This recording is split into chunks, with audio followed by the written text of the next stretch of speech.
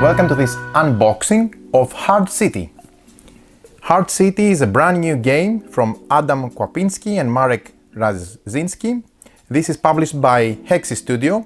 We had the opportunity to make a Kickstarter preview video for this game. We really enjoyed it, and now this is the final production copy that hits our table, and we are very excited about it. This is a new game which sits heavily on the horror humor. This is a strange combination, but it's a horror humor miniatures game. It uses mechanisms of action point and dice rolling, and players, mainly the police officers, will have different abilities and have different variable player powers. Hard City is a miniature board game for 1 to 5 players, in which you take the role of one of the brave officers of the Hard City Police Department. You have to face off against the hordes of mutants controlled by evil Dr. Zero, a mad scientist who wants to take over the city today and then continue by taking over the world. He's lunatic essentially, and you have to stop his tremendous plans for world domination. In order to get out of this plan of his, you have to work together with your fellow police officers to rescue as many citizens as possible, using your unique abilities of your characters to counterattack their bloodthirsty mutant attacks. Let's crack the box open and see what we find inside. We have made a video on how to play the preview version of the game, the prototype. We're going to make additional videos of the game, some 3D spinning miniatures, and possibly some live gameplay miniatures down the road, so lots of things will follow from this video, additional material, so stay tuned. You have the opportunity to become a police officer and enter the rainy, neon-lit streets of Hard City to stop the evil mastermind Dr. Zero. He's a mad scientist who creates mutants. You have to shoot them down, rescue civilians, and also be able to complete the mission scenario objectives. You will be given a whole arsenal of weapons and various items to help you withstand until reinforcements arrive, or if you choose so, you have the opportunity to become Dr. Zero yourself and send your minions to the streets of the cities of Hard City, fight the officers, and finally take control. So you have the unique ability to play it from the other side, if you wish so. So, this is the rulebook. The rulebook is very well written. It has, in the first page, is the components of the game, so you get familiar with everything, what's what, and you get used to all the components. We have various boards. This is a modular board system that uses also the game box, as you will see, to create a 3D elevated floor, which looks really cool. The tracks, the cards, the player boards for the different characters, the officer player boards, that is. This is the scenario and the episode information. Very cool minis, among the best I have seen. Hexy Studio is really competent and capable of producing high quality miniatures, and this is a good example of that. Same goes for the mutants, the dice, the tokens, the cardboard, everything is listed here. And we go into more details about the breakdown and the anatomy of the officers, what are they doing, their cards, how you use them, how do you read the cards, and how do you set up the game. This is how you set up one of the episodes, and this is how the game should look like once on the table, ready to start. The game overview is this. First we have the session where the officers play, then Dr. Zero counterattacks, and this is repeating itself till the end of the episode. We have the event phase, the action phase, the officer's turn, which are described briefly here, and then Dr. Zero's turn with all his plans and what he's unleashing on the players. You can see that this is the main way of the game, the main gameplay of how you can enjoy Hard City, and this is the solo and co-op mode where you can have additional game modes, and this is one of the unique plus of the games. You have different ways to play the game, and this is always welcome.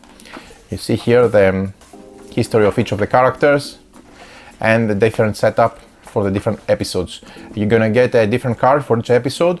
You can play them separately and play them again and again, but you can also play them one after the other, so that you can make a complete story if you want to enjoy the whole story of the game. You see how more complicated and more busy the episodes become as you move closer to the end. Okay, so let's dive in and see the rest of the components one by one. We have the episodes. So far, whatever I have seen from the final production of Hexy Studio is superb quality, and this is no exception. Here are the different linen finish episode cards. They're big, easy to read, with all the information listed here, a nice illustration, and the numbered episode. You can play them one by one. Here is the setup on the back, very, very useful. This is a great quality cardstock. Don't be fooled by the fact that it's a card. It's linen finish and very durable. Excellent print, excellent color, and excellent cardstock makeup this component. The second episode, the setup again, the special rules of the episode, and you can see how you set it up here. The third one, I'm really impressed. They have done really good work with all this information. It's very easy to pick one, read it, read the story, read the special rules, and then set it up and start playing right away. Good quality, a good way to have everything handy and easy to pass around if you want to check something throughout the game and you don't have to sit heavily and focus on the rulebook itself if you wish. A bunch of punch boards and player boards, and the goodness of the minis and all the components inside. So I'm going to start briefly. Let's do it the other way around. I'm going to set up the board on the back, flat on the table, so that we make an area to illustrate the remaining of the components. We have 3 different boards that they are, first of all, double-sided and with unique art on each side.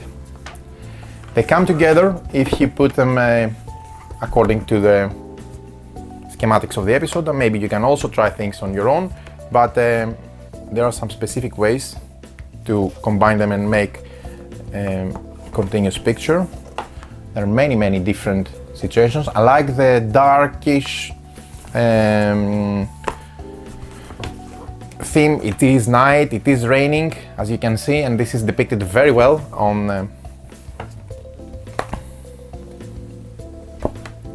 the game board. Let me see how it makes sense, those two to be.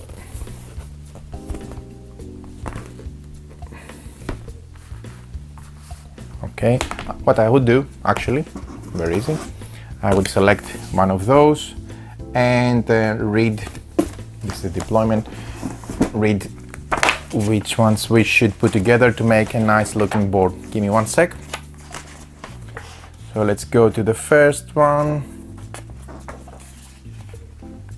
where we're going to use 3A, 2A for this setup. Okay, so 2A should be on the back. No, 2A is this one, and we need 3A. Okay, there it is. We have it. Cool. So I'm putting this one on the side because just going to use those to make a continuous board. It looks really nice. I like the color. It looks like it's night, it's raining, and there is low visibility, but yet there is a lot of details, and it looks like the city by night, and it looks very nice. Cool. Now, next, we have lots of different materials here, like cards that we're going to be positioning depending on the setup, or if we try our own different configurations, and they're going to be used as obstacles to make it difficult to move around. We have various tokens like gas leaks, crates that our heroes need to go and pick up to get reinforcements, manholes like this Hard City manhole, which looks nice, can be closed or open. Donuts, of course, this is the resource of the game. We use donuts because we are officers, police officers, and what better resource to use than donuts?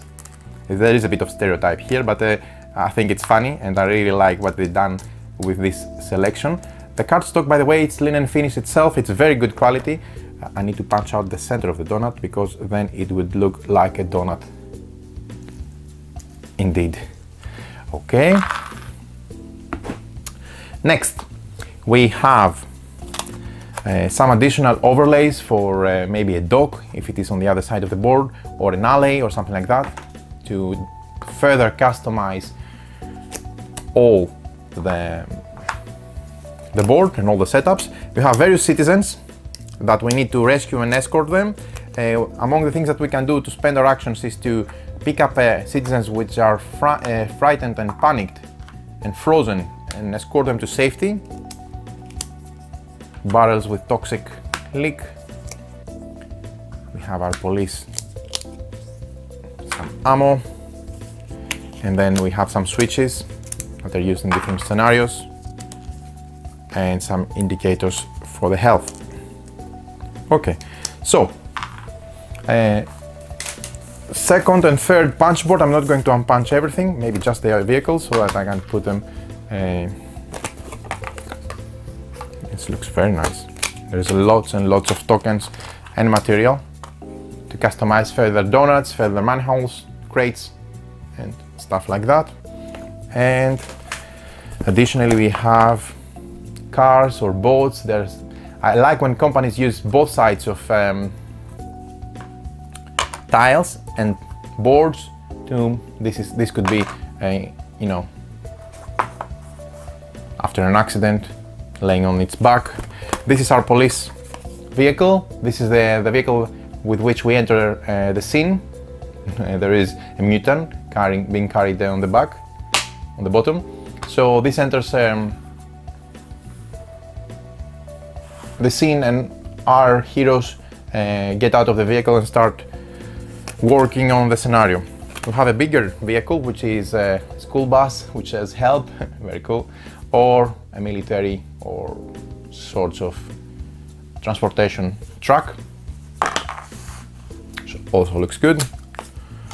Some more tiles, a helicopter tile. Usually it comes to rescue us at the end, and we need to be able to withstand till reinforcements arrive. This is the truck where we keep track of the different meters. Very nicely done, excellent quality. Everything looks superb. So as you can see, I have been punching some of the punch boards there to show you how many tokens and components you get in your box. Let's see what we have also here. We have the hero cards. Wow, again, linen finish, top quality. You're going to pick up one of those if you want to be this, that, or that hero, and use the respective meaning. Let me remember how they're called. Marsilius Hammer, yes, looks like hammer. Miranda Casey, Jenny Takabura, and Donathan Johnson. So they have the stats, and this is the main board of each hero. Cool. Then we have some more cards, and then we have the foobar, the ugly one. He is ugly indeed. Okay, and then the various ways to easily pick up how to play the game. 1 versus all from one side, and solo and co-op from the other side. They've done tremendous job to give one player aid, double-sided for each players. Excellent, excellent. Spotless, the production is spotless so far. We have lots of baggies, some standees for some tokens, 2 deck of cards, 3 deck of cards. We have smaller equipment cards as well. The dice of the game, let's see. Nice custom dice with the results when you try to hit or attack. Looks cool. Yeah. And this is the majority of the minis. Let me put them here so I can zoom in and show you up close how they look like. I suppose this should be somewhere here. Okay. Now, let's see the minis a bit closer. We have our heroes. These miniatures are going to be 3D spinned. They look very, very nice, very nice detail. They look exactly alike what is illustrated on the hero card. Very unique, different postures. You can easily tell them apart, which is what, who is with, who is who, and the sculpts and postures are excellent. Again, we're going to make a 3D spinning video for this because they're gorgeous. Yeah, look at this posture. This is so energetic, so there is momentum and there is nice amount of detail. I really like those minis. We have the third hero with a machine gun. Looks very nice.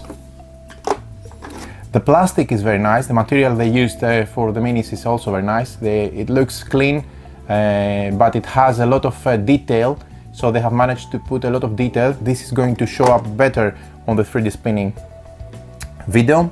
We have various mutants, as you can see. Dr. Zero is trying to get control of the city with his minions, and his minions are mutants. The color is nice. You can easily distinguish them on the board. You can easily say what's what. Different sculpts. Yeah. Different postures. Each of those is very nicely done. This looks like a gigantic mutated rat. Yeah, cool. And then we have all these 2 rows. 1, 2, 3, 4. All these 2, 3, 4, 5, 10. 10 of those are the same sculpt. Then we have a bunch of those here. This is another 10, second sculpt, and we have also the rats. Very nicely done. And this is, I think, the big bad villain at the end. He looks. Can you balance him? Yeah, he can. He's balanced very well, because he has a huge mutated hand. Looks cool. Okay, so what I'm going to do now is, okay, I know my board doesn't look very nice, but I'm going to try to put some of those on the board to show you how they would look like if they were in play. I like the fact that the game board is made out of grid, and it is easily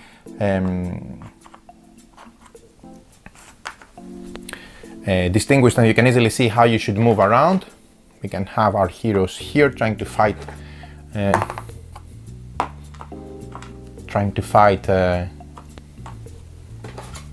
the minions. And this is how the minis look.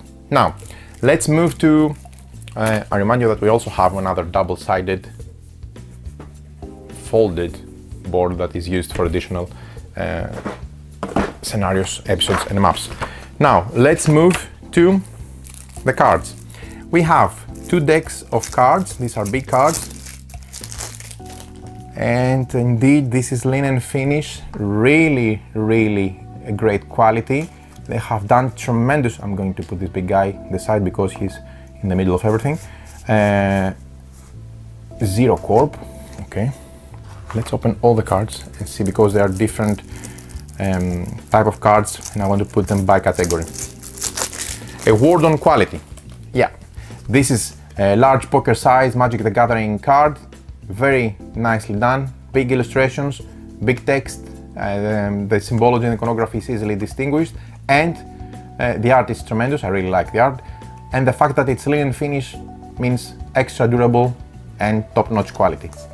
Now, let's put them by category. These are the Zero Corp. These are the Chaos cards, 1 versus all. Okay, putting them here. And then we have more. This is like a cinematic approach to the episodes. Looks very nice. Okay, put them here. And the remaining ones, this goes here as well. These are, oh, yeah, these are promos for their other games. Okay, these cards here are the event cards, and you can see that it uses a very nice automatic way to spawn things using the grid. Great, putting to the side. Then we have cards for a special episode situations that have to do with the episode, and they are numbered by the episode on top. So This has to do with each episode in specific. The majority of cards are those one versus all mode cards, where you see this is we have shown on the Kickstarter preview, but we're going to make additional videos how these cards work. They have a very nice clean system, easily followed, that doesn't take a lot of time. You just makes the game work smoothly, clean and fast. And I really like what they have done with the bottom of the cards, depending on the type of monsters. So these are the cards, great quality again. These are the Chaos cards for solo and co-op mode. These are different if you're using solo or co-op mode. They are different from the ones I just showed you. You can see them here. Clean cards, clean setup, nice illustration, everything looks nice. So use them for solo and co-op. And then we have those cards specifically for cutscene cards, and give a cinematic feel like you're watching a movie from the 80s. And they have the fluff text and they describe what's happening based on the cutscene. They look like part of a movie. They're using this film border to indicate the cutscene. Looks very nice. It's a big part of the mechanism of the game and how the game works. So I've showed you everything. Let me show you also these cards. We have the cards that they are unique for each hero, as you can see. For example, let's get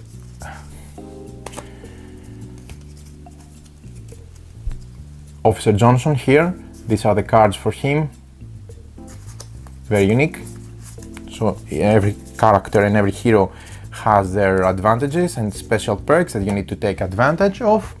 And then we have some additional cards here, which, if I'm not mistaken, these are cards for equipment. If I'm not wrong, these are skill cards. Yeah, these are called skill cards, the ones with the character portrait on the back. And then we have additional cards with equipment, like taser guns, medkit, smoke grenades, launch grenade, grenade launcher, shields, etc. Everything is giving an ability and additional options and possibilities for the heroes to perform their tasks more efficiently. Okay, lots of equipment as well. Yeah, maybe we get them from the crates if I remember correctly. It's been a year since I made this Kickstarter preview video. Now, the last thing I want to show you is I'm going to remove this insert and I'm going to zoom out a bit now to show you how you can also use the back of the box as a 3D element. You see, it comes, the back of the box comes with a sheet where it is illustrated what you would expect in the back of a game box, but when you take it out you can put it inside the box. I have it next to me now, and then what's left is something which looks like, let me show you here, like a warehouse or a 3D building that you put it on the side, you connect it to the main board, and it acts exactly like one of, let me show you here, it extends for sure the game board, and it can act exactly, now I have to put it with perspective, it has also grid on top where heroes and mutants can go up and move, and it gives so much. As you can see, you can align it with the grid. I'm not doing a good job now, but it's something like that. Okay, it's a bit to the side, let me put it a bit more so you can see.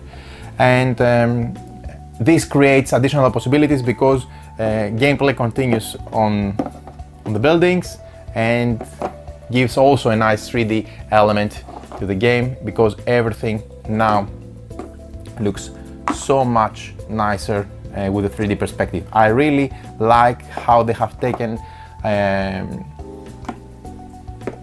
how they took the 3D elements and really elevated this to a whole new level.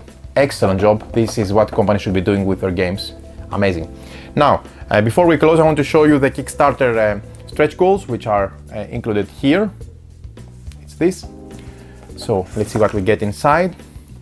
We have a 3D police car This is a plastic 3D car to use instead of that.